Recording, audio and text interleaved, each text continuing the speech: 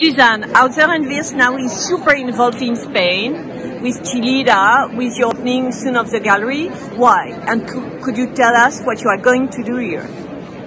Well, why? We would ask Ivan and Manuela.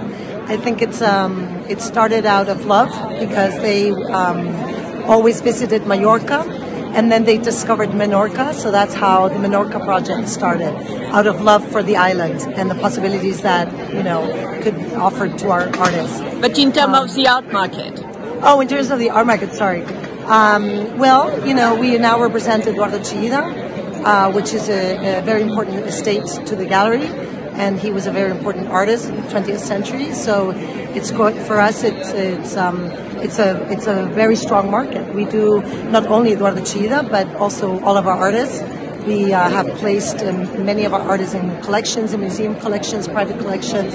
So we have a lot of activity. But is there a big market for contemporary art in Spain? Well, I think it's growing every year. There's also a large presence of the Latin American collectors in Spain. Okay. Larger? Yes, it's growing and growing. It's very exciting to see all these friends coming to Spain and buying apartments or establishing a second home in Madrid, for example, or elsewhere.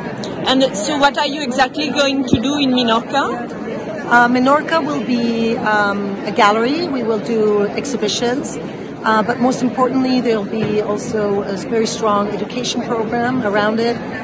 We will do, we will have activities, and we hope it will be a destination for the people in the island and also from Europe and all over. But how to make money with so much spending?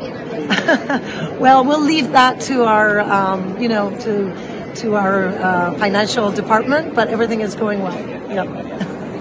Muchas gracias. ¿Qué tal? Do you have enough material?